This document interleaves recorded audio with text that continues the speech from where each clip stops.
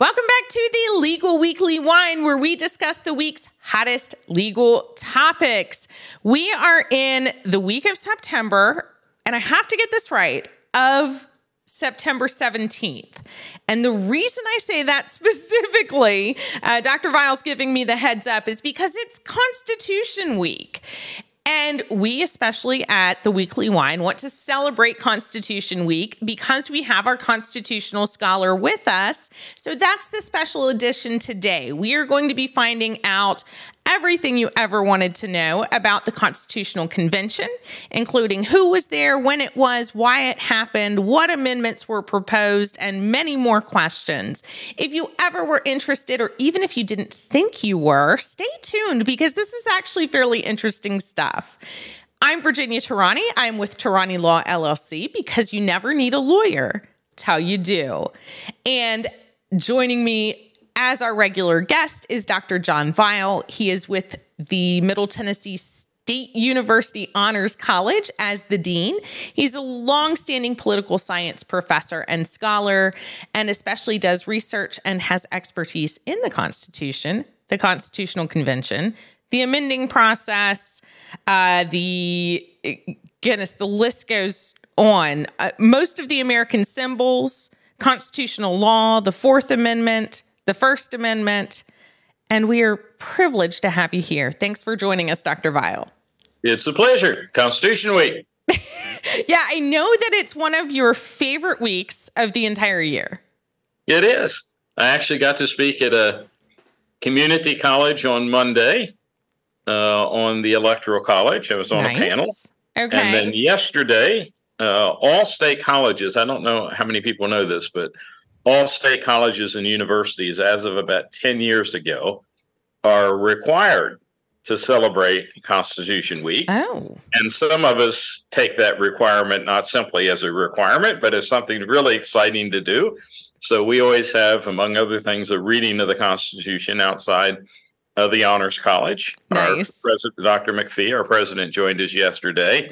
Aww. But I got out-topped by the business dean. When they did theirs, they had an associate dean come and sing the preamble. So next year, we did at Saturday's football game where we beat up on Murray State. We did have one of our freshman Buchanan students sing the national anthem. When she told me she was going to do it a cappella, my first thought was, does that mean she can't carry a tune? Oh, no. But she did. I had actually heard her carry a tune. I had never heard anything at that range. And she belted it out. It just did a magnificent job. Oh, amazing. If somebody goes to the MTSU Honors website, somewhere there they can find her singing the national anthem. And again, she just did a wonderful job for us. Wow, well, that's incredible. And as I also understand it, the Honors College is doing another special this week. I don't know if it just happened to fall on Constitution Week or if it was already pre-scheduled for its 50th reunion. We are. That's right. The Honors, it was actually founded as a program. Dr. June McCash, who was one of your professors, if I remember correctly, a French professor, started the program back in 1973. So we are celebrating 50 years, have a big banquet planned and some outside speakers and a lot of guests, and we are looking forward to it.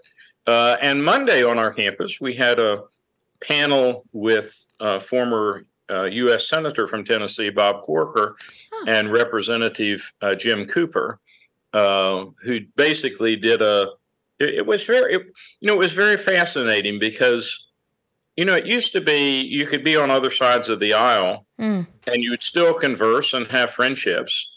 And I think for the Trump generation, there were some in the audience who had never seen a Republican and a Democrat both on the same stage who were complementary toward one another. Right. And clearly were working toward common goals. And I think it was not I was not the one who invited them, but we have the American Democracy Project, our chapter of that housed in the Honors College, and Dr. Evans, who heads that up, invited our speakers, and it went on a good time, as did the panel that I was on at Columbia State University. Wonderful. Well, that's very exciting. And I want to talk about your books. But before we get to that, with the weekly Can wine. I say one other thing?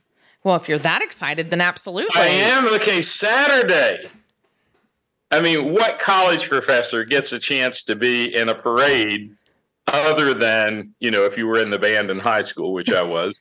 But Saturday, God willing, and the creeks don't rise, I'm going to be in a 1969 Stingray red Corvette. Wow. In a parade in Murfreesboro, Tennessee. So I'm sure many of your viewers are going to get on a plane immediately. Everybody and head down and see this. I mean, it is happy hour on Friday, so you have time. We have time to get there. Well, I hope some people take some pictures. I would love to include them on our website and social media posts as to what the Legal Weekly Wine hosts are up to every week. Okay, so we're going to do the wine. I have gone back to one of the first wines that we did on the show, which is a Comendador. And it is a red wine from the Morais Vineyards out in Manassas, Virginia. A lovely, beautiful, silky wine that feels like it goes with anything or just plain. So cheers. I believe you actually have something other than water, maybe a soda. I do. This is Pepsi. I forget what their slogan is. But whatever it is. Well, it's good because we're equal opportunity. We had a Coca-Cola a couple weeks ago, so now we have Pepsi. Yes. It's good. We're not promoting one or the other. And cheers and happy hour. Trying to remember which one, when Kennedy took his trip to Russia. Nixon, as vice president, visited Russia. And he was there, among other things, to promote this was the so-called kitchen debate. And so it was held, I think it was like a World's Fair or something being held there. And he was at the American exhibit on a modern kitchen. And so he was touting all the advantages of capitalism so that people had refrigerators and dishwashers and this sort of thing.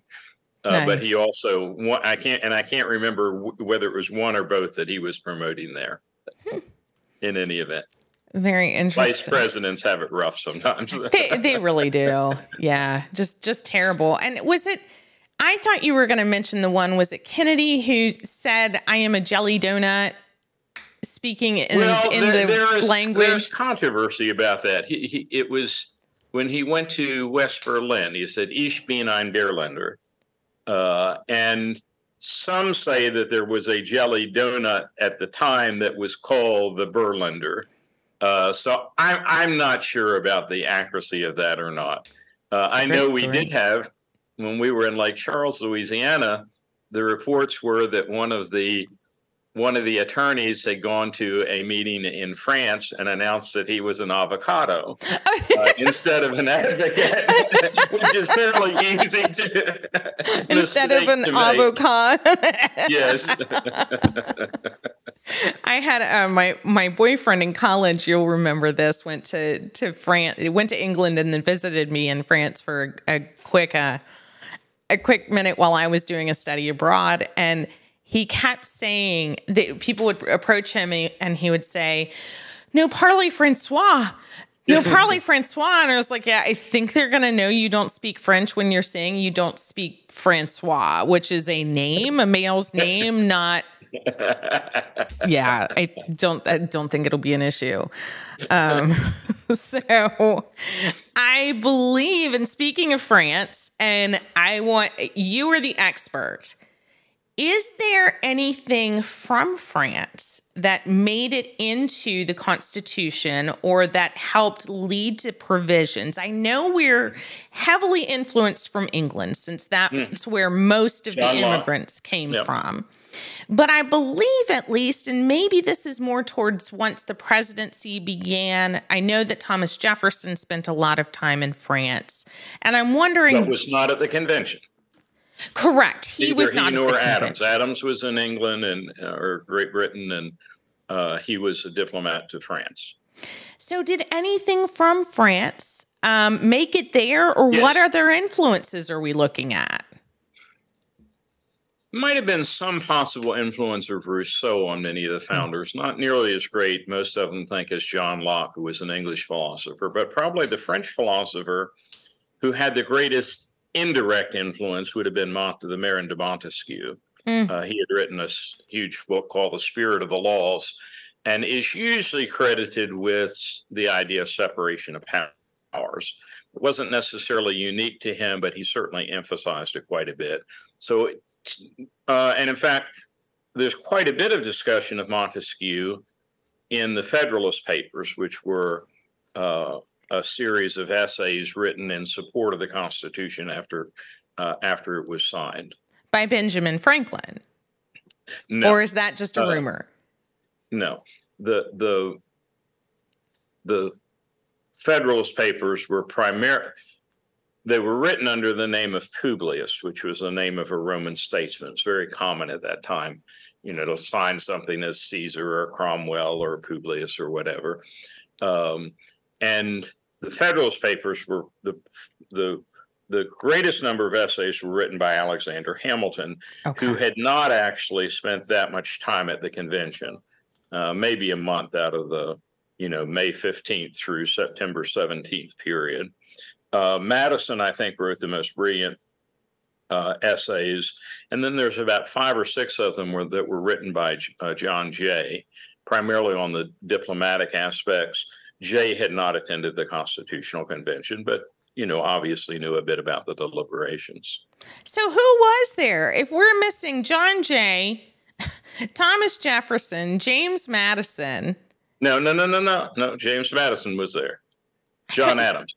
John Adams. Okay. Yeah. Sorry, I swapped them. John Adams. Yeah, no, that's fine. So Madison was there. Who else was there? Well, I mean, there were a total of 55 delegates from all the states except Rhode Island. So, 12 of the 13 states had delegates there. Madison was among the most influential. James Wilson of Pennsylvania was very influential.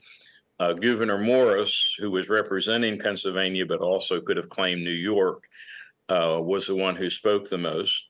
Roger Sherman of Connecticut. Madison's often called the father of the Constitution. Mm-hmm. That's not quite right. But if you go head to head in what Madison wanted and got and what Sherman wanted and got, they were about equal. Sherman might have even bested him on that. George Washington, of course, was there. He was elected as chair of the convention. He didn't say very much. He didn't generally say a lot. On the other hand, he might not have considered it appropriate as someone who was presiding. And again, Edmund Rand, you can go sort of state by state. Most of the, Mr. Jefferson later referred to it as an assembly of demigods. That's not quite accurate. There were some people there who didn't particularly, and there were some, to take an example, George Wythe was there for about a week. His wife was deathly ill and he returned home. Wythe was the first law professor in the United States from Virginia. George Mason was there. He ended up being one of 3 individuals who did not sign the Constitution because it did not contain at that time a Bill of Rights. And he left pretty discouraged, I think, of the convention, although it came around a little bit after the Bill of Rights was adopted. Benjamin Franklin was there. He was the oldest member. I believe he was 81 at the time. He seems to have been as useful, maybe for what he did behind the scenes as he did at the convention. He was always the one when things got, who would propose a compromise or tell a funny story or make a reference to something in the Bible that sort of brought people together. But it was a very serious group of people. We forget. So, we declare our independence, 1776. The war's over, 1781.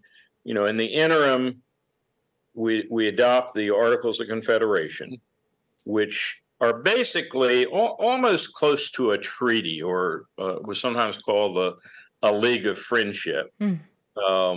You had a single branch of government, Congress, which was unicameral, a single house of Congress. Each state was represented equally. It had very limited powers.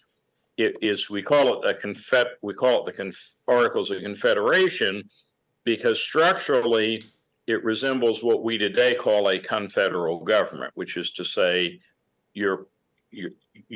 when sovereignty was divided between what we would call the national government and the states, primary powers continued to rest in the states. The centrifugal forces were greater than the centripetal forces, if you will. And as a consequence, Congress, for example, had no power over interstate commerce. Congress did not print a common currency. And when it came to foreign affairs, generally the 13 states had it together, but they ended up, it was common for states to tax one another. Customs duties were the primary taxes of the time. And it was said that New Jersey was like a cast with a tap on each end, to the north. New York was taxing it, and to the south, I guess it would have been Pennsylvania or, one of those states. Well, it almost sounds like it was really set up as if they were competing countries rather than what we know as the states today. It was set up more like European countries. Again, a league of friendship.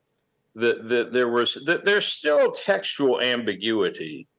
If you read the Declaration of Independence, were they declaring, were 13 of them independently claiming independence, or were they doing it together? I think they were doing it together, but there's enough ambiguity there that, yes, in some ways it might be closer today to today's, or let's go back to 20 years ago, what NATO would have been like. You have states basically allied for purposes of self-defense, but not a lot of, and some people, by the way, think we should go back to that, think that, and I used to think so until I started reading articles like the one in this last month's Atlantic that asked, is Tennessee democratic any longer? and we're far ahead, I think, in democracy in many other states. But Madison was one actually who tended to argue that if we had a central government over a larger area, it would be less likely to divide into factions. Not to divide into factions. It would be less likely that any single faction would control. Interesting. And so he argued, and this was, by the way, you mentioned France. Montesquieu had argued that Republican government was only possible in small states, and Madison and others had to make the argument that no, we can consolidate isn't quite the word, because the framers did not adopt a unitary system. In a unitary system, you don't have sovereign states. You don't have states with their own constitutions, their own designated boundaries. So we didn't go to what the British have, unitary system, but we decided ultimately that the government under the Articles was inadequate, and we needed a more centralized government than that. And okay, so, I'm going to pause. I'm going to pause you because I'm not sure how many of our listeners, and I'll admit for me, it's been quite a hot minute since I studied the actual beginning of the Constitution. But especially in this day and age, in looking back and in reviewing governments, the Articles of Confederation that you're talking about sound an awful lot like, and forgive me for me sounding naive, but I want to make sure we clarify this point. How is that different? I know they're different documents than the Articles of the Confederacy. No. But were they based on each other where the Confederate states were trying to complement it? Well, the Confederacy, is an example of a confederal government. Okay. But, and we still have the argument, what was the Civil War fought over? Was it fought, most Southerners today want to say it was states' rights. Others say, well, slavery was, the primary difference between northern and southern states had to do with slavery. So that was the underlying issue. But although it came closer to a confederal than a federal government, the Confederate Constitution was actually pretty much word for word the U.S. Constitution with some minor change. Well, one is not a minor change. There were several explicit mentions of slavery. Okay. In the U.S. Constitution, they always use euphemisms, such other persons not taxed or that sort of thing. So it recognized slavery. It included, by the way, a reference to God, which should alert people that just because a document does or does not mention God doesn't necessarily mean that God ordered it. It had if I remember correctly, there was a 6-year term for the president who was not electable. And there were a few other, I believe there was an item veto, although I'm not sure that it was ever exercised, but I believe the president had an item veto. And there were a few other differences, but basically it was the U.S. Constitution as members of the South had come to interpret it in the first 100 years or so. Okay. So now in going back to then the revolutionary time and the beginnings of the government, why did they feel there was a need to change from this Articles of Confederation to what we know as the U.S. Constitution? Okay. Well, again, part of it was there was a perceived inadequacy in Congress. The other thing we didn't mention, in a confederal government, as I understand it, operate directly on individuals. It has to operate through the states. So rather than have a national income tax, for example, and we didn't get that in the U.S. Constitution for many years later, but under the original Constitution, under the Articles, the only way you could get taxes was to requisition the states, who would then raise the money for you. And the same thing was true of raising an army. If you needed an army of, 200,000 people, you might ask New York for 20,000 and Virginia for 30,000. Okay. But you would be dependent on them actually raising the troops and sending them on your behalf. So Congress did not have the power to tax and spend like our current Congress. And again, they had no control over interstate or foreign commerce. So states literally, and this goes back to, why I said it was like NATO maybe 20 years ago, England could put a tariff on goods coming from France and vice versa. Well, so too could New York and New Jersey and Pennsylvania and all the other states. Sure. Now, the other issue was that between the time that there were two meetings that preceded the convention. One was a meeting of some delegates at Mount Vernon, delegates from Maryland and Virginia, actually. They were having disputes over navigation on the Potomac River. And it wasn't clear, who had what authority. So they met and worked it out. And then the clever ones among them said, well, why don't we call a larger convention to deal with commerce in general? And that was the so-called Annapolis Convention.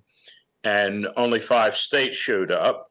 But apparently Hamilton and Madison, who both attended, said, let's use this to call for a constitutional convention, which they did. And that's the convention that began in May of 1787 and lasted through September 17th of that year. Okay, now while that was going on in 1787, what was happening with the presidency? What about George Washington? Okay. Now hold on. There was no president, but let's go back. So I said the other problem with the Articles of Confederation is partly because the national government had to requisition states. If there was a rebellion within a state, if a state was threatened by anarchy, it wasn't clear that the national government could sufficiently intervene. And so what happened, there was a taxpayer revolt called Shays Rebellion in Massachusetts between the meeting of the Annapolis Convention and the Constitutional Convention. And Congress had to go through all kinds of subterfuges. If I remember correctly, they appropriated money to deal with possible Native American uprisings, which in fact was designed to try to help Massachusetts to keep it from being the government from being overthrown. So that impetus seems to be one of and just generally the economy wasn't doing well. America was not, when American diplomats went abroad, nobody could be sure that they were speaking for all 13 former colonies. Okay. And so they didn't, and a lot of people were just, they were almost like vultures waiting on the sidelines. The European, Britain wanted its colonies back. France and Spain were waiting in the wings. And so a lot of the impetus, I think, from the convention came from people who had been abroad and said, we just don't get the same kind of respect that other governments do. Okay. So, but no presidency. Okay, but back up a minute. So no presidency in the Articles. In the Articles, Congress reigned supreme, only it wasn't supreme. It was the only powers it had were conducted basically by Congress, and I think there was technically a president of the Congress, if somebody that they would elect to lead them. I believe a man named Hanson is sometimes credited as being the first president of the United States, but he wasn't a president with the same kind of independent, separated powers that our president has today. Now, and speaking of all of this, one of your books, I think it is the one on the Constitutional Convention, has the cover with this amazing photograph of a painting that seems very ingrained, at least in my memory. Is this it? That is one of them, though there's the other one. This is, I got to mention, okay, you brought it up. Thank you. You're welcome. Constitutional Convention of 1787, a comprehensive encyclopedia of America's founding. The other one, which is that's 2 volumes. That's particularly great if you teach American history. But if you just want a quick read, I have a short volume called The Writing and Ratification of the U.S. Constitution. And I'm trying to remember, I believe that's Cleo, who is the muse of history, maybe telling virtue or, I don't remember if it's virtue or wisdom, in founding a new country. Isn't there another? Maybe it's with the Declaration of Independence, where Washington is standing all regally with his arm out, and the group of what seems to be Benjamin Franklin and others. Is that? Well, now, okay, it probably would have been Hancock, because Washington was actually out in the field when the Declaration of Independence was signed. I do have, that was the tie that I wore on Constitution Day. Today, I'm back to my Philadelphia tie, which comes in either a yellow or a blue. Do you have both? It has my preferred method of communication, the quill pen. Nice. Very nice. I would ask if you have one on your desk, but you might just not know it with as many things are on your desk. That is very true. Okay, so I do have a nice statue of Mr. Jefferson on my desk, the author of the primary author of the Declaration of Independence. Which would be hard to miss, a statue. Yes, it would. It would be. With him gone and John Adams. Yes. How did they even vote? Because again, in my little layperson's mind, even though I studied government, I think it's just naturally we keep having these pictures of, well, it was all the first presidents who clearly met. They're the ones who counted the first presidents and Benjamin Franklin and he wasn't the president. I know he wasn't, but these are the men that I picture. Yes. Clearly wrongly so, but I think we're so entrenched on who were the first presidents that at least I end up trying to associate them still with the Constitution. Yeah. Well, the only two future presidents who were there were George Washington and James Madison. Okay. And both were highly influential. Madison much more in, basically so let's go back to your question. How did they vote? Under the Articles of Confederation, each state was equally represented. They could have like 2 to 7 delegates, but they only had one vote. They operated on that same principle at the Constitutional Convention. So typically you'll see a vote that'll say like 11-1 or 5-6, meaning, 5 for it, 6 against it. One isn't there. One never shows up. Maybe the other is divided or isn't there yet. But that's per state that it's talking about of the people in the state. Each state. And when they say in the end, when the Constitution was sent to the people, to the states for ratification, it was said that it was adopted unanimously by the states present.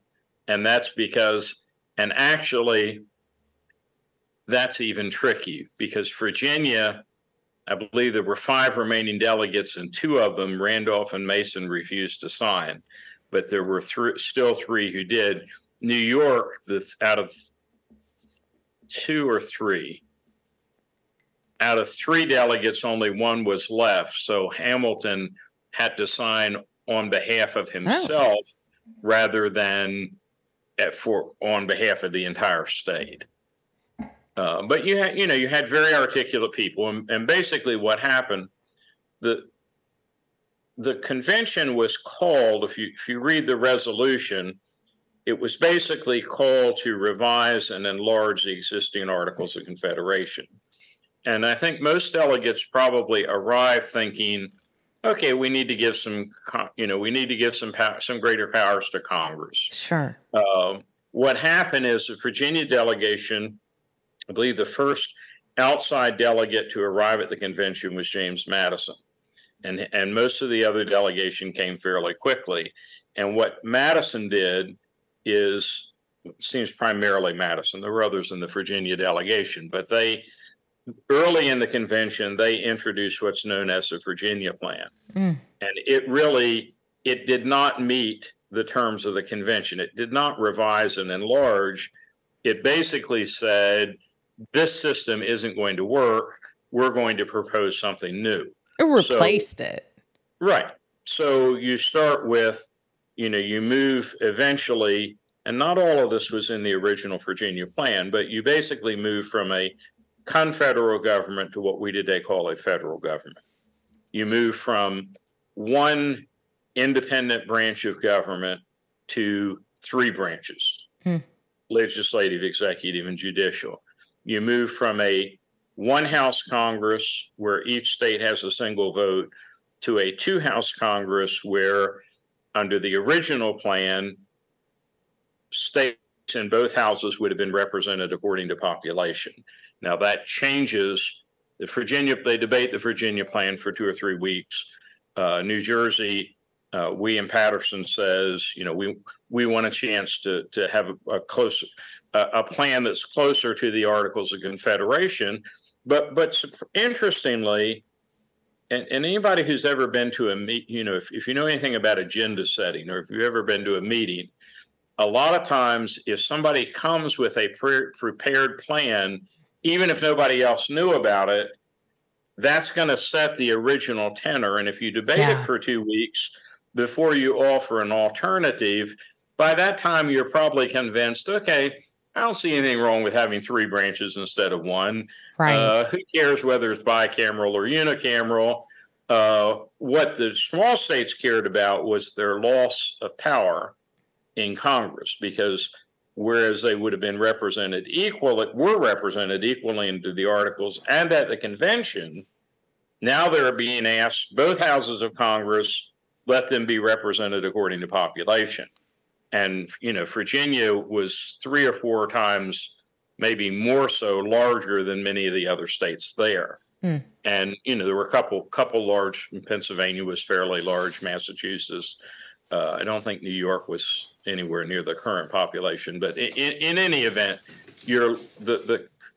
when Patterson introduced the New Jersey plan, they wanted to go back to equal representation. And as you know, the convention has been called a series of compromises. And the most famous and disputed today is the Connecticut Compromise, where, the most undemocratic part of our Constitution is that each state has 2 votes in the Senate, regardless of its population. And so I believe it's something like if you're in Wyoming, your vote is worth 70 times more, toward a member of the Senate than it would be if you were in California. Right. California or New York. It's right. Or any of Texas and any of those large states. So, eventually, and then of course the other primary, well, I don't know if it was a primary. Well, another major compromise had to do with how you would elect the president. This was a panel that I served on earlier this week. Today people don't understand. They think it was a conflict between popular vote and something else. No, there were some delegates, including James Wilson of Pennsylvania, who favored a national popular vote, but it really wasn't practical at that time. Communications, transportation was so different than it is today. So the primary way that most nations at the time, most semi-democratic nations, was a parliamentary system where Parliament would choose, whatever the majority party or faction in Parliament would be, they would choose your chief executive would be their leader. But that conflicted with Mr. Montesquieu and with other advocates of separation of powers, which was if your president is chosen, particularly if he's subject to re-election, if he's chosen by Congress, he's going to be beholden to Congress. Oh, interesting. He who pays the piper calls the tune. And so the Electoral College was this elaborate mechanism designed, so it basically gave something to everybody, but it was designed to provide an indirect method of election. And then, a third compromise, which in some ways was the saddest in terms of its longer term consequence, was the compromise basically to leave slavery alone, to permit continued importation for 20 more years, and then to give slave states, which obviously were never going to enfranchise African Americans voluntarily, to give them credit for 3/5 of a person for every slave that was in the state. Right. And so this in early American history, this overrepresented the southern states. So if you look at the first, six presidents, 4 of them are Virginians. And the most pivotal election probably at that time was the election of 1800, where Mr. Jefferson defeats Mr. Adams through the Electoral College, but that's partly a result of the 3/5 clause. If Virginia and the southern states hadn't been given credit for their slaves, which they did not enfranchise, and even though they weren't voting, that's right. Wow. So it's hard to put a lipstick on that pig. I mean, it was what it was. I will say, there's been a large discussion. Was the Constitution a slave document? Well, the Constitution left slavery where it was. It didn't seek to expand it. And the fact that it didn't use the word is suggestive that the delegates were very uncomfortable with the institution. And particularly, by 1820, 1830, you have all kinds of Southerners arguing that slavery was a positive good. It's good obviously for the white planters, but it's also good for the slaves because they don't, they're not capable of ruling themselves. Right. Of course, which is poppycock. But nonetheless, in 1789, you don't find those arguments. You find people like Mr. Jefferson, who's the slave owner, saying slavery is like having a fox by the ears. Once you grab him, what do? If you let him go, he's going to bite you. We're stuck with it. We got to make the most of it. We sort of hold our nose. Let's not talk about it. The polite company.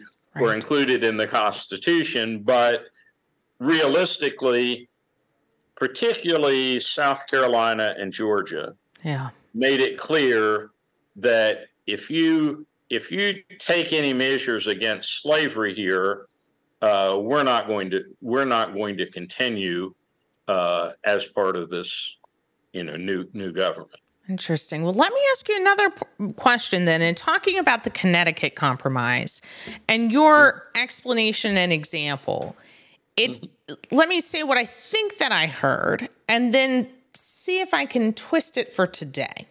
Okay. So what I think that I heard you explaining is part of the reason that we came up with or agreed to the electoral process rather than just a straight popular vote was the issue of communication and travel, that it was harder to do that. So it seems that it would have been easier for the states to hold their own and collect their own ballots then send their representative. Is that what I'm hearing?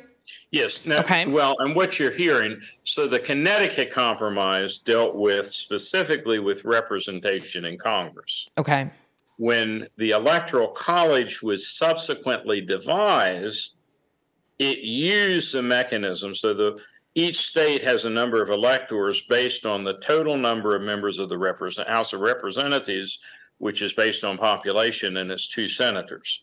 So it gives an element of federalism to the Electoral College, and its defenders think that this is still important. When we vote for the presidency, we're not simply voting as one mass, although we largely do it on the same day, but we are also voting as citizens of individual states. And particularly, if you're from Wyoming or Idaho or, some of these particularly smaller rural states, we ought to get some representation just because we're states. And, for better or worse, that's embodied within the Electoral College. It's of a secondary compromise. Then is it time for change where if we take away the communication problems that we had with, we're hardly doing horse and buggy. It takes how many weeks to travel from a largely southern state to a northern state. They had to travel to the convention and stay there and come back. So since right, you don't actually travel to D.C. You travel. The delegates would assemble within their states. Right. Then they would submit, presumably through the post office or Pony Express. Right. But the convention, they had to travel and stay at the convention, correct? Well, it's not a convention. I mean, they meet together on a one-time basis after each election. And it's always a different group of electors each time. Oh, no. I mean the original constitutional convention.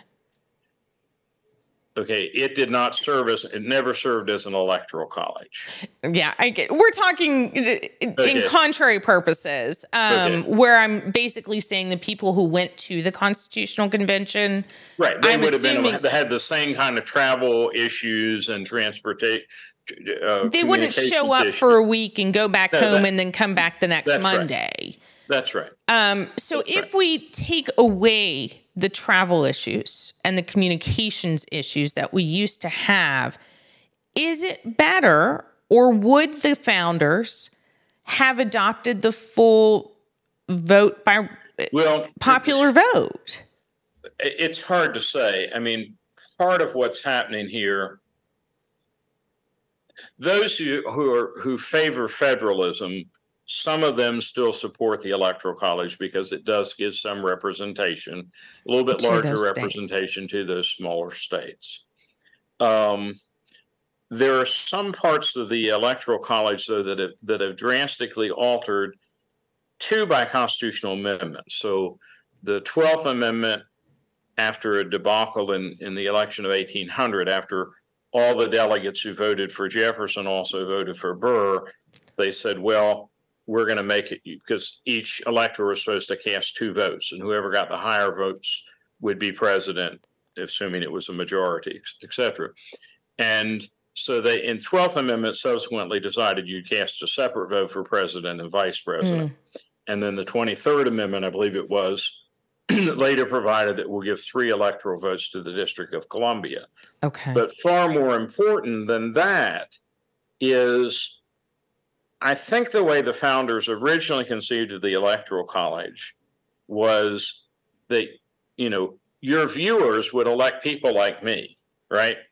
Who presumably know a little bit about the Constitution, or maybe not so much like me. You know, they would elect people that were leaders, political leaders within their state that they thought would be able to exercise judgment. And remember, part of it is, you know, people from, I probably know more about many senators out of the state than I do my own governor. Oh, huh. And, you know, because you think of, you know, who's on the national news? Well, it's not usually the governor. You know, even in the state news, often national issues are more. So originally it was thought we will elect wise people who will be more familiar. You know, they've been in national assemblies. They'll know these people better than we do. That quickly disappeared. It quickly became, you know, do you support Jeffersonian Republicans? Will you pledge that you will vote for Thomas Jefferson and Aaron Burr? Yes. Okay, you're going to be an elector. Well, today, when you cast a vote for president, you're voting for a group of electors who are pledged to vote for that candidate. And if they exercise independent judgment in many states, they can be somebody can substitute in their place, or they can be fined for being a so-called faithless elector. But the other very consequential decision that has been made is all but 2 states, Nebraska and Maine, use a winner-take-all system. So if you win 51% of the vote in Tennessee, you get all of Tennessee's electoral votes, or Maryland, or whatever the state is. And so you could win a large state by a single vote and pick up 40 electoral votes, and, you know, lose another state. The consequence is you can win the national election, popular vote, as Al Gore did in 2000, as Hillary Clinton did in 2016, and still lose the electoral vote. And frankly, in some ways, the sad thing about one reason you're never going to get an where it's very difficult to get an electoral college change is one party now clearly sees that it has been advantaged somewhat, at least most recently, by an electoral college. It's almost a shame that one of those elections didn't go the other way, you know, where one would be, well, a Republican got it this time and a Democrat got it this time. But it's, you know, amending process, as we know, is very difficult. You know, 2/3 of both houses of Congress, 3/4 of the states, and people are looking more toward electoral advantage than they are to abstract matters of, you know, democratic theory. Well, with the winner take all system, is that put into the Constitution? Then how did they come up with that? Well, it's not in other words, each state determined how they were going to do their votes. So, and I don't know. I think some states actually might profit from dividing their, you know, one of the problems with the Electoral College, or not, I mean, it depends on your view, but one of the issues with the Electoral College is, you know, all you have to do is amass, seems easy, right? 270 out of 538 votes. And if you know, I mean, frankly, if you're running for president and you're a Democrat, God bless you if you come to Tennessee. We're in the middle of a huge media market, so you might be able to get some media attention in surrounding states.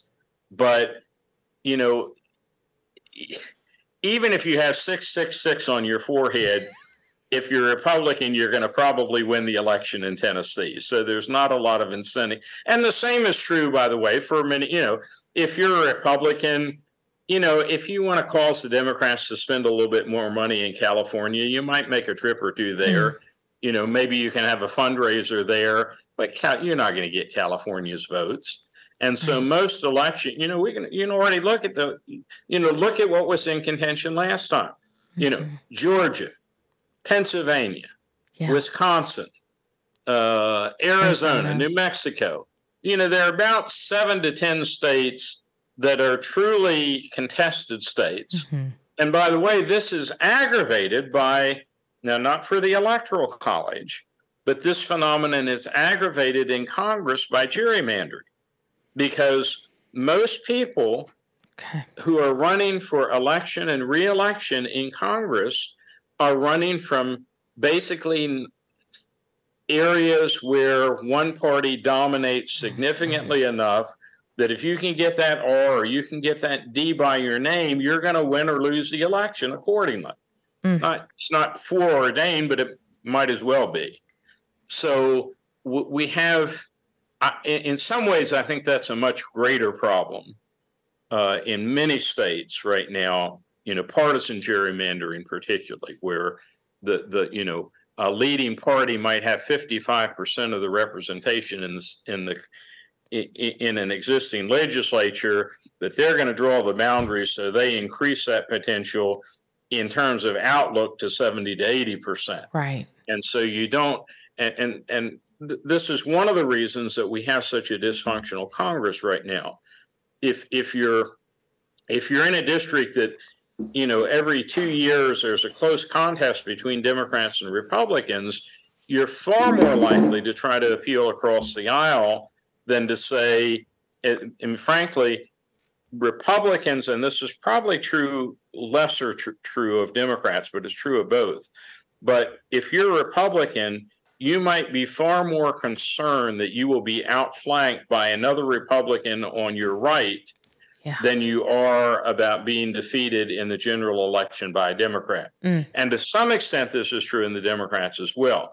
They don't want to necessarily be outflanked because voters in both parties tend to be more extreme. So your true gospel people are the people who vote up for the primary election. And interestingly, one of the first lectures that I remember from a political science course at William and Mary back in 1970, I believe it was, when I first had a course in it, was someone who got up and challenged the primary system. And I thought, well, that's ridiculous. Primaries, this is a progressive, but his argument was a good one. So few people show up at the primaries that the people who show up tend to be the people on the extremes. And they are driving, I think they're driving us into the ground, frankly, both sides. But this is one of the reasons that our current Congress and current political system is I think, in utter disarray. Interesting. All right. So with that, they did not have the party system as we know it. That's right. But how did different parties that they did have affect the actual voting? Because it sounds like not everybody actually agreed on it. Well, okay. Talk about two different things. At the convention, the deliberations were secret. Oh. And that was highly, and could you have it? This is one of the problems. I've also written a book on, the so-called Article 5 convention mechanism. Could we have a convention today? Where the states call it. Right. And one thing I would say, I think it would be almost impossible to have one today without leaking. And I mean, there have been some proposals even that you take a group, you drop them in the middle of Montana someplace and cut off the only phone line. they'll quickly figure it out. Let them deliberate. But you would have reporters parachuting in and people trekking through the wilderness to get there. So at the convention itself, I don't think parties were an issue. Now, what happened is at the end of the convention, the delegates, and by the way, they violated, or they bypassed, I guess would be fair, under the Articles of Confederation, amendments had to be adopted unanimously. And that, by the way, was another flaw in the articles. People could see that it wasn't working, but there were a couple of occasions where you get 11 or 12 states, and then the 12th and 13th, or the 13th would refuse to go by it. But what the delegates did is they decided that the new Constitution would go in effect among adopting states when I think it was nine out of the 13 had to agree to it before it went into effect. And so what happened is the country did divide into two different groups. Your Federalists, and we talked about the Federalist Papers earlier, your Federalists advocated support for the new Constitution. The Anti-Federalists were opposed to it. Clever name. And it was a very close contest in many states. The Federalists ultimately prevailed. Now, they did not initially get all 13 states. It took a while for North Carolina, if I remember, had 3 different conventions before they finally ratified. Rhode Island ratified even later than North Carolina. So we actually had a time where we didn't have a full 13 states under the new Constitution. But then what happened in Washington's administration, which began in 1789, Hamilton's proposal for a national bank divided delegates divided the nation among those who said, yes, this is an implied power of Congress, and those who said, no, the whole purpose of a written constitution is to nail everything down. It's not specified there. So that was sort of the beginning of the two-party system, which has, Federalists died out, replaced by the Whigs. Whigs died out and were replaced by the Republican Party. And frankly, I would not want to venture right now what the next 20 years will look like in terms of, it wouldn't surprise me to have a third party that could possibly, but I think either of the two major parties have enough divisions within them that they could split. So to create more parties or different parties. Yeah, and again, one of the reasons that some people like the electoral college system is that they believe that it enhances a two-party system as opposed to in other words, that prize of the presidency means you want to have as broad a coalition as you can. Mm-hmm. And if we had 4 or 5 different parties, you might have a lot more elections going to be. By the way, if nobody gets 278 votes, it goes to the House of Representatives. And here's what most people don't know. They choose among the top 3 candidates, but they vote by states. Oh. And this, by the way, is one of, if you remember back to, obviously you do, the 2020 election, one of the hopes was you could tie up enough states at January 6th where nobody could claim a majority.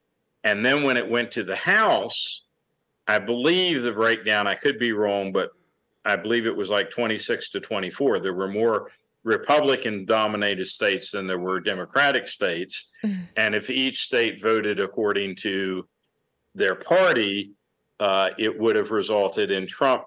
And, this is it's very fascinating. Trump has not in 2 elections gotten a popular vote majority either time. Clinton had more in 2016 and Biden more than 2020. The Electoral College worked to his favor in the 2016 election. And he was hoping if he could bring it back to the House, that it too would work in his favor. Okay. Wow. So let me, with that, since we're about at that hour for our program, let me run us to the amendments, because I remember you saying that there were at least, or was at least one, maybe 2 who were holding out because they didn't want to sign without amendments. So how did that come about, and when did we get the amendments? Right. Well, first 10 amendments, which we today call the Bill of Rights, were adopted basically in response to anti-federalist critiques that, if we ought to have more explicit guarantees. What if Congress tries to establish a national religion? Well, the Federalists said, well, they have no power to do that. Don't worry about it. Right. Of course they don't. Congress wants to suppress freedom of speech. Congress doesn't have any power. It's not in there. And the Federalists say that's not good enough. We want 10 commandments, or, we want something there in writing. You got me there. Right. We want something in writing, and that's what they got. And, to the extent, this does show, it shows that no matter how good something is, it's rare that it can't be improved by discussion and debate. And most people think that it was a mistake. Now, I should tell you, in the first 125 years, Bill of Rights made almost no difference at all. You'll go far and wide to find a court decision based on the Bill of Rights, partly because it initially only applied to the national government. Oh, right. And then it was later applied to the states. But I think in retrospect, most of us are glad that we have a provision for free exercise of religion, freedom of speech, that sort of thing. Yeah, as an attorney, I really like those 4th through 6th amendments. Yes, you do. Those are kind of my favorites. Yes, I get it. I've argued them many times in court. Quite fond of the little things.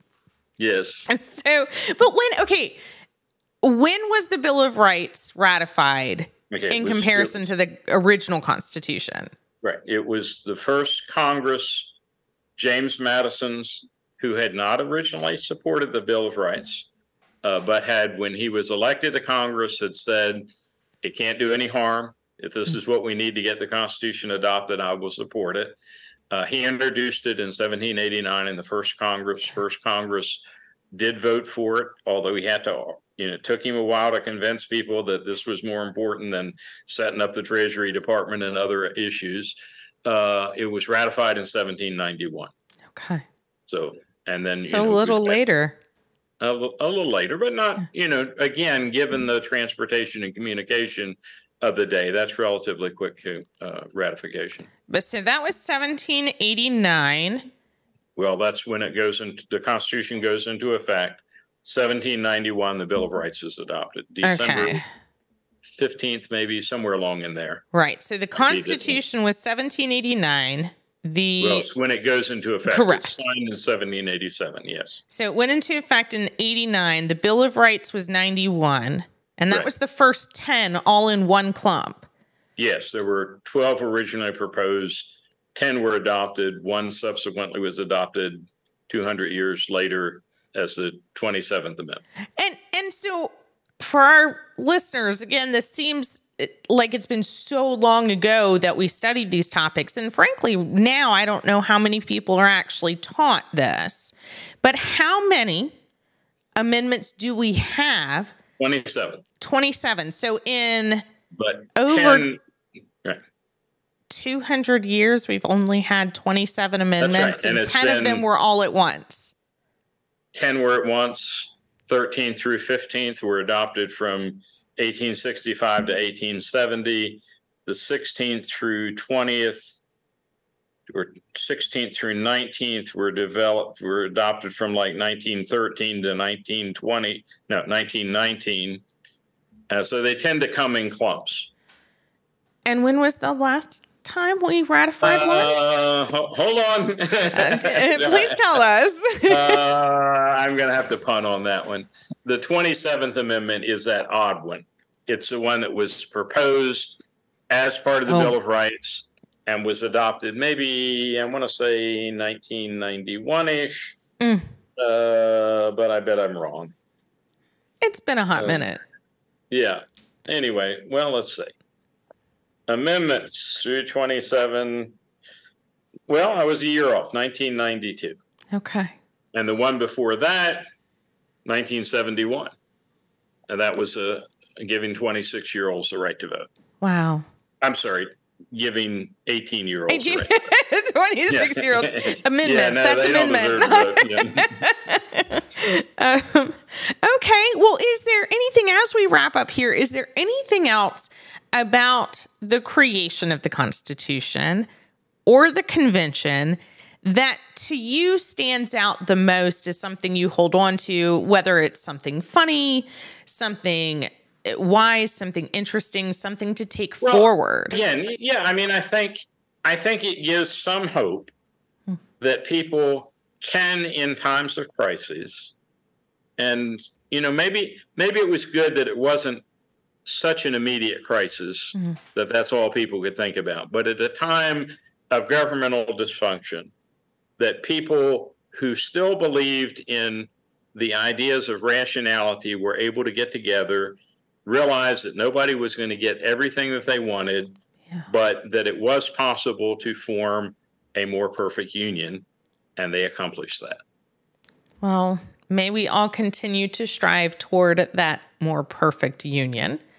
Yes. And thank you for joining us. And you can check out, everybody can check out the list, or at least a larger list of Dr. Vile's books and publications on the website for the Honors College. We're going to drop that down in the links and descriptions that we have.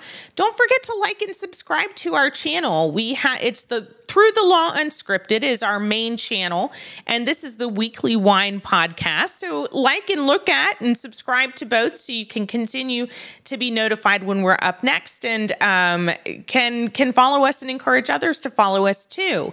We also have a link. We have an affiliate link with Quimby Bar Review.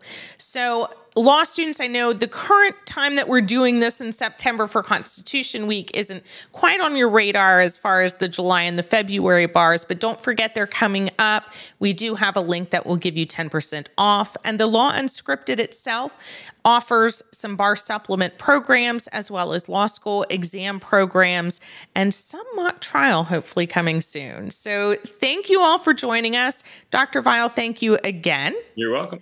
And we will catch you next time on the Legal Weekly Wine.